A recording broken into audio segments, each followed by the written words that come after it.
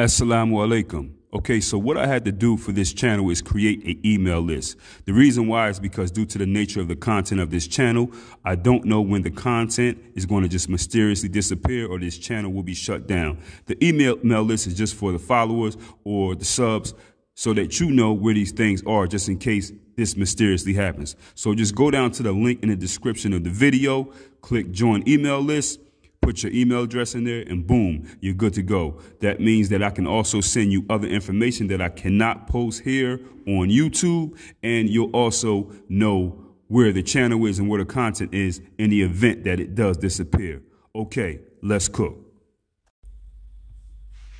Okay, big up to a sub by the name of Sabrina Smith for this one, a sub on this channel. Sabrina Smith, thanks for this one here.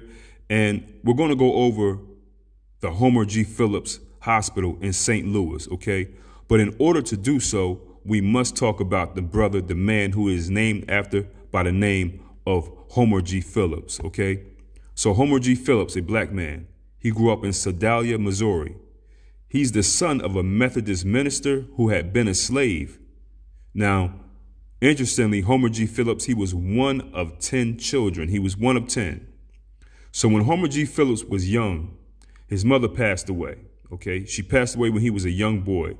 And the death of his mother made him more independent and made him mature. I believe he spent some time in some foster homes, back and forth, things like that, because he had lost his mother. I don't know everything, the ins and outs about his youth and what happened after his mother died, but I know it was rough and he did spend some time at some foster homes, okay? But he overcame. And Homer G. Phillips went to study law at Howard University in Washington, D.C. after high school, okay? So he went to study law at Howard University. Now, after he finished school at Howard University in D.C., he eventually went back to his home state and he relocated to St. Louis, okay? So now Homer G. Phillips is living in a St. Louis area. He's living his life. He marries a woman by the name of Ida Alexander, and she is an actress and an artist as well. So I think maybe people need to look into her a little bit more, her life and her works. I don't know much about her. Her name is Ida Pearl Alexandra, and Homer Phillips married her, okay? In the meantime, he's a married man, and he's establishing himself in St. Louis as a young lawyer, okay? So he's going about his life. He's doing his thing. He's a young lawyer. He's moving and shaking. He notably represented victims of the 1917 East St. Louis race riots, okay? So he actually represented these people, and he did it pro bono, which means they did not have to pay him. Being that they were his peoples, you know, he did it pro bono. He did it for free, okay?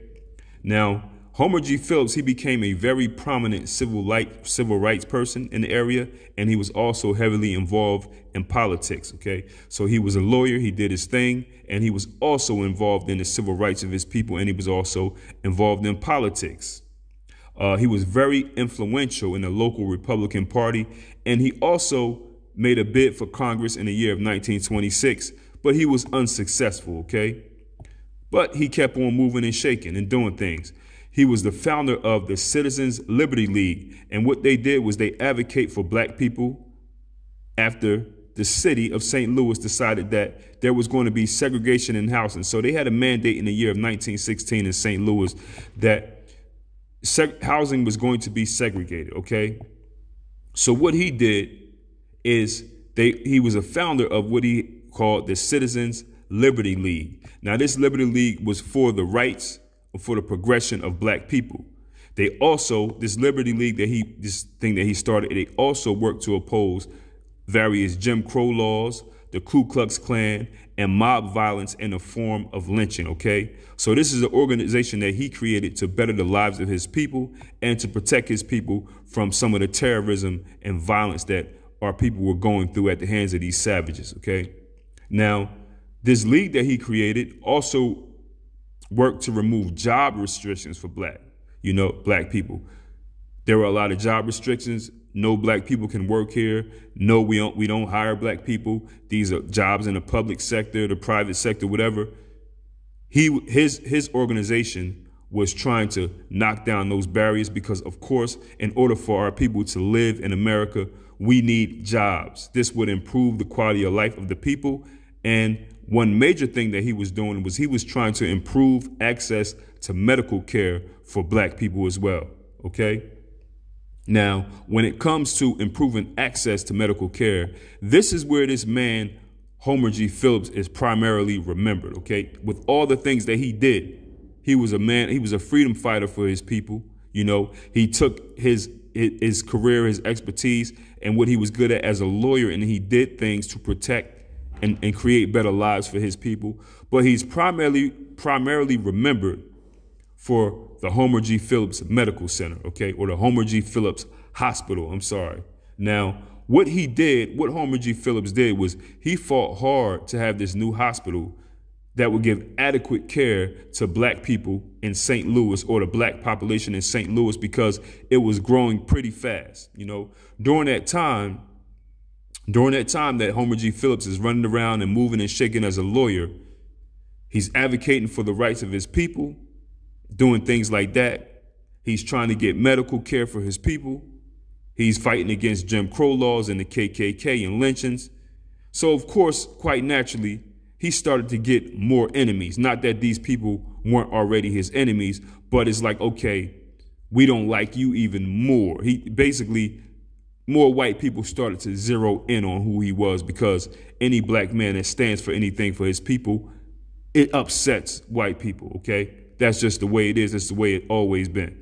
Today, Homer G. Phillips doing these type of works would be called a racist by his own people, unfortunately. But that's only because so many of our people have been bamboozled by these white supremacists, okay? But anyway, now he was advocating for this hospital for black residents in St. Louis. And he wanted this hospital to be accessible for the residents, for his people, okay? And Homer G. Phillips felt that the best place to put this hospital was in a black neighborhood in St. Louis called the Ville, okay? Now, the Ville was a black neighborhood in St. Louis. It was a good place to live. It was a place where, you know, black doctors, lawyers, factory workers, housekeepers, they all lived alongside each other. Great place to live, okay? And it's a place where you could see black people doing things, being productive from all walks of life, whether they were a lawyer, whether they were a housekeeper. This is a neighborhood where black people all live together. And the youth can be inspired by this, because to see many black people doing things of many different professions is a good thing. So to see a child who may be a child who may be inspired, you know, by a doctor or a lawyer, and usually in those situations, a black child who wants to be a doctor or a lawyer, they can't walk outside and see a doctor or a lawyer, you know. But in this community, this is how it was. A black child who was inspired to, you know, to be a doctor or a lawyer or something else, whatever they wanted to be, they can go outside, they can walk down the street, and they could actually see that. It was a reality for them. And that was the good thing about this neighborhood called the Ville. Okay? Now, Homer G. Phillips, he knew that there was a need for black people to have their own adequate hospital. So this was his new mission. This is what he was going to do. Now, at the time, black residents, if they had to go to the hospital, if they needed medical care, they had to go to what was called hospital number 2. And this was this hospital that they had for black people called hospital number 2. It was a former medical college in a place called Mill Creek Valley. And to get to this hospital, it took a long time. It took a long time to get there. This hospital only had 177 beds. It was far from where they lived. So Homer G. Phillips knew, we need our own hospital. We need better medical care. This is very important, okay? So he became very vocal and motivated about having a hospital in this black neighborhood for black residents so that we can get there. If we needed medical care, we need our own. The white folks got their own, called hospital number 1. So in the year of 1923, a mayor by the name of Henry Kill, he agreed to designate $1 million of an $87 million bond for a new hospital for the black residents, okay? So this mayor, Henry Kill, must not have been such a evil man. Must have had some good things in his heart to designate, you know, $1 million for black people to have their hospital. not giving them too much credit. This is what you're supposed to do when you have residents who need a hospital. But at this time, you know, being a white man, most of the time, they would say, no, I'm not giving anything. They got hospital number 2. That's all they need. That's all they get. But this man, Mayor Henry Kill, must have had some goodness in his heart where he said, okay, I'm going to designate $1 million for a hospital for the black residents. Okay, now a problem that they had when, you know, now they have the money designated, but a problem that they also had was the neighborhood that this hospital was going to be in. Of course, the black people wanted this hospital in their neighborhood. The white doctors, they wanted this hospital next to their hospital, which was hospital number 1. Okay, so this is the hospital that the white people had, hospital number 1. So Homer G. Phillips, he persuaded the city officials to build this hospital at St. Ferdinand Avenue and Whittier Streets in the Ville neighborhood. So, boom, they got that going. It looks like the black residents in St. Louis will soon have their own hospital. He convinced them to build this. It's looking good. But not so fast. Not so fast. This is what happened. The hospital project was stalled. Why? Because this man, Mayor Henry Kill, who designated this money for this black hospital, he had a successor. Basically, he was not in office anymore, okay? There's a new mayor. And this new mayor is a real bitter cracker by the name of Victor Miller, okay? He was known to be a real bitter white supremacist, knuckle-dragging beast cracker. He hated the idea of spending $1 million on a hospital for black people, you know. He was also caught up in a lot of scandal, and he was rumored to be a member of the KKK. Now, this man was so disgusting, right? This dude, Victor Miller, he was eventually forced to step away from his mayoral duties. And of course, we know that was not due to his views that he had for black people. It's white people that got him up out of there. So when your own community is getting you up out of there, you know this guy had to be pretty disgusting, okay? So by the time that this dude was forced to step away, though, check this out. He managed to delay this hospital project that Homer G. Phillips wanted to get done for a decade. So just imagine that. Just because he's in office, he was able to delay the progress of this hospital for over 10 years. For over 10 years. Unfortunately, y'all, this is what happened. The delay of this hospital may have been the reason why Homer G. Phillips never witnessed the groundbreaking of this hospital. He never seen this Homer G. Phillips hospital that was named after him. Okay? Why is that? Because at the time that Homer G. Phillips was moving and shaking, you know, again, he made a lot of people angry in the white community. You see what kind of man he is, some of the things that he did, you know, he was advocating for black people. You're going to always have a lot of white enemies anytime you do this, you know. You advocate for a better quality of life for your people, you know, you're going to piss people off. And you never know who. People in high places. So this is what happened. One morning on June 18th of the year 1931, Homer G. Phillips left his home at 1121 Albert Avenue near Fountain Park. If you're from St. Louis, get in the comments. You know where this is at. I don't, okay? So after he left his home, he walked to Delmar Boulevard to catch a streetcar downtown. While he's waiting to catch a streetcar, he's leaning up against a windowsill reading a newspaper. Two white dudes approached him. One of them punched Homer Phillips in the face, and then they both pulled out guns and shot him up. Age of 51, Homer G. Phillips died on the sidewalk. They took him up out of here, y'all. They took him out of here. Now, police suspected that the family of somebody by the name of George Fitzhugh did this because George Fitzhugh, Homer Phillips, was protecting George Fitzhugh's daughters from a counterclaim. So basically, this family hired, this man passed away named George Fitzhugh, and the family hired, his daughter hired Homer G. Phillips to protect her from a counterclaim that she was getting. Now, what happened was the family objected to his fee. They didn't want to pay the fee, right? And he refused to release the settlement from escrow because they didn't pay the fee. Okay? These people hired him. They didn't pay the fee. Homer G. Phillips, he refused to release the settlement from escrow. And the family was mad. And the family had even made public threats against him. Okay? So eventually, the police arrested this white man who died, whose family that Homer G. Phillips was defending, who he had an agreement with. The police arrested their grandson by the name of George McFarland. He's 18, and they arrested his friend named Augustus Brooks, who's 19, and they charged them with the murder of Homer G. Phillips. Okay? In the year 1932, these two white dudes had separate trials. They both were acquitted. One witness couldn't be found, and another one suffered a mental breakdown. This case to this day remains unsolved. Who did this to Homer G. Phillips? They know who did it. The police know who did it. The town of St. Louis knows who did it.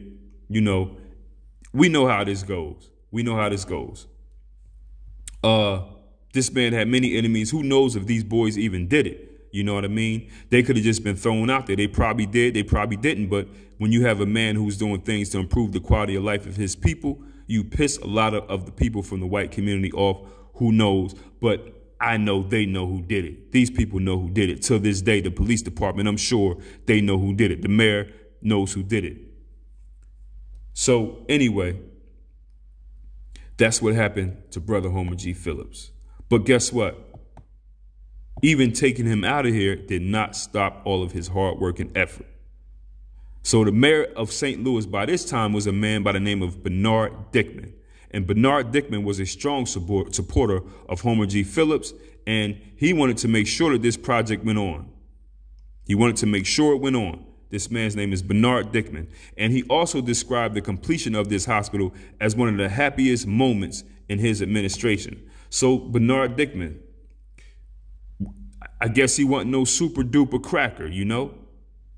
He wanted this to go on. He had something good in his heart. He wanted this project to continue so that these black residents have their own hospital. So that's a good thing, right? Yes. So on February 22nd, 1937, the Homer G. Phillips Hospital was dedicated. This is when they built this hospital was complete. Now the black residents in St. Louis have their own hospital. The white people got hospital number 1. The black people had this new state-of-the-art Homer G. Phillips Hospital. When they dedicated this hospital, they had parades, they had speeches, they had a crowd of over 4,000 people. They all gathered to celebrate, they cheered for this grand opening. The final cost for this hospital was $3.16 million. This hospital consisted of a main central administration building with 4 radiant wings. It contained 685 patient beds and required 800 employees to keep it running. Along with the additional services, the building, it had a separate nurses' home, they had a place basically which was dormitories for 147 nurses and 24 interns to live at, you know, a nurses' home, you know. The Homer G. Phillips Hospital, it was a big deal.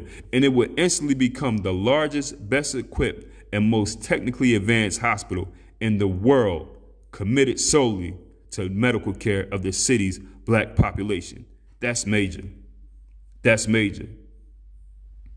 The largest, most equipped. This is strictly a hospital for black people, not some shack. You know, not some little thing that they try to throw us in before. Like I said, the little hospital, the other one that had only like 100-something beds, just send them there. This is a state-of-the-art, beautiful hospital. By the year of 1941, this hospital became the premier training ground for black medical professionals. By the year 1941, okay? Just 7 years after it opened, this hospital was the training ground to 1/3 of the graduates from 2 black medical schools in the country, okay? So 1/3 of the graduates of these schools were going to train and work at this hospital. Within 20 years, the hospital trained the largest number of black doctors and nurses in the world within 20 years. It had a fully accredited training program for black interns, residents, and nurses. It had a school for x-ray technicians, laboratory technicians, and medical record librarians. By the year 1945, the Homer G. Phillips Hospital was ranked in the top 5 largest general hospitals in the country. So we have this hospital that's only for black people, and it's one of the top 5 in the country, general hospitals in the country. The hospital was doing good. It was thriving. It was doing great, but it was faced with some problems. Now, this hospital did suffer from a reputation of being consistently underfunded and understaffed. So employees often complain of long pay, low pay, long hours. However, the hospital always remained an enormous source of pride for the community. So I guess when you have something like this, there's going to be some issues. Employees want more money. Everybody wants more money. They're working all these hours, but in order to get these things done, especially when it's a black hospital, I guess people have to dig deeper and feel something deeper in them to get this done, you know, because not only was that an obstacle, you could just imagine the other obstacles that they have to deal with just because it was a black hospital. So there's always going to be other entities and movements who are constantly at work to try to destroy anything that's black. So we can't forget about that also. Okay? So by the year of 1955 in St. Louis, the practice of segregation came to an end at the city hospitals. There's no more segregation in city hospitals, and the mayor demanded that the Homer G. Phillips Hospital should be a place that treated all patients based on where they lived in the city as opposed to the color of their skin. Now we know, as we know, people, integration destroyed everything that black people worked for at one point. So they're going to integrate this hospital now.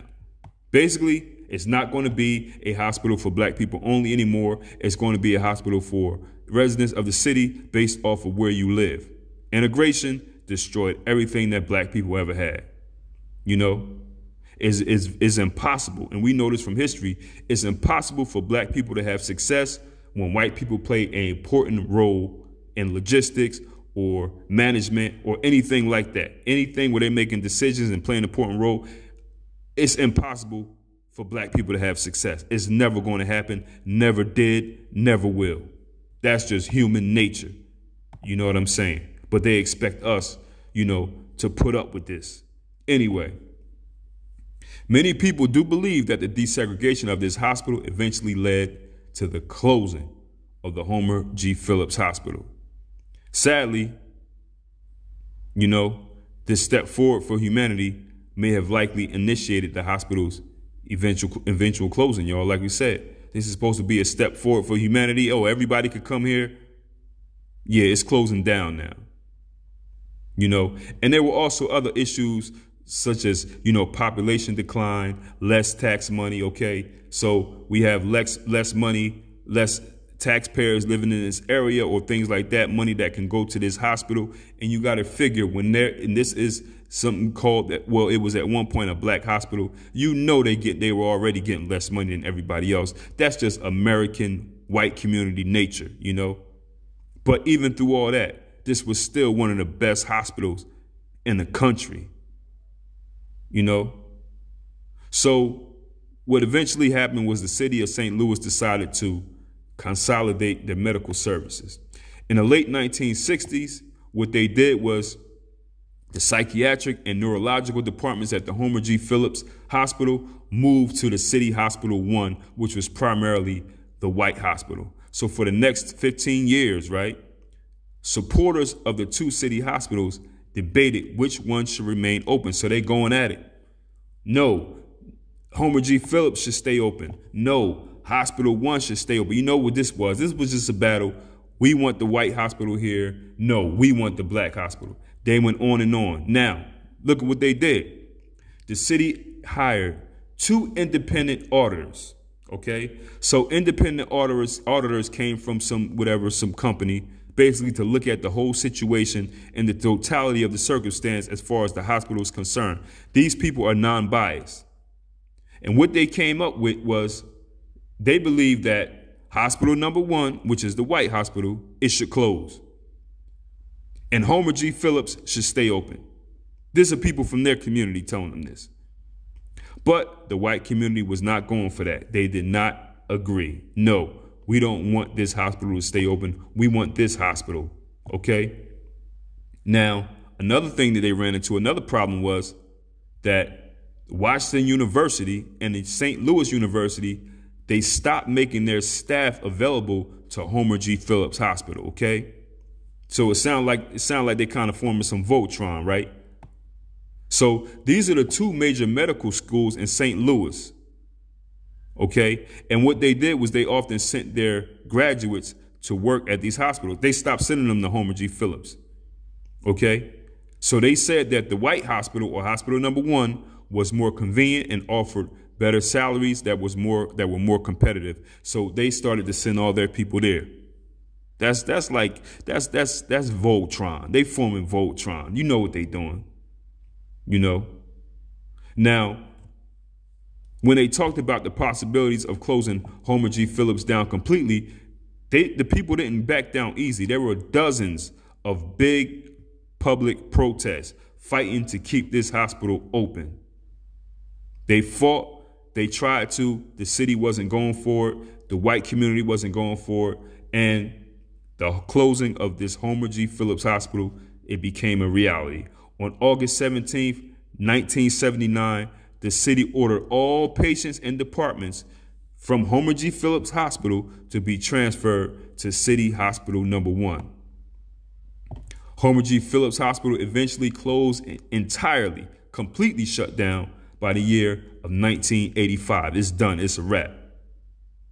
But this Homer G. Phillips Hospital and its significance remains an important chapter in St. Louis history and Black history and our history. And it was just something, it just shows you what we can do, you know, if we do the whole separate but not equal thing, because it's never going to be equal. Just give us something, let us get our own thing popping, and look what we did, you know. Give us something, let us get our, okay, y'all don't want us there. Okay, that's cool. We don't want to go there either with y'all. Give us what we're supposed to get, right? Let us get our own thing popping and we'll be good. And look what this turned out to be one of the best hospitals in the country. So in the year of 1980, the St. Louis Board of Aldermen decided to make this hospital a landmark. Okay. In the year of 1982, the Department of the Interior added it to the National Register of Historic Places. This hospital, this Homer G. Phillips Hospital. Now, in 2003, what they did was the Homer G. Phillips Hospital had a multi-million-dollar renovation, and now it is used as a senior living facility. So it's good that they didn't knock it down, right? They use it as a senior living facility, and that's what's going on with it. That's what it is now. It's still there. They renovated it. So what could we say? Big up to this brother, Homer G. Phillips, for all the work that he did for his people. Big up to the people who worked at this hospital, moving and thriving, and who worked with pride, knowing that this was a Black hospital and it was something that was created for our people. Big up to them all. All right, y'all, easy.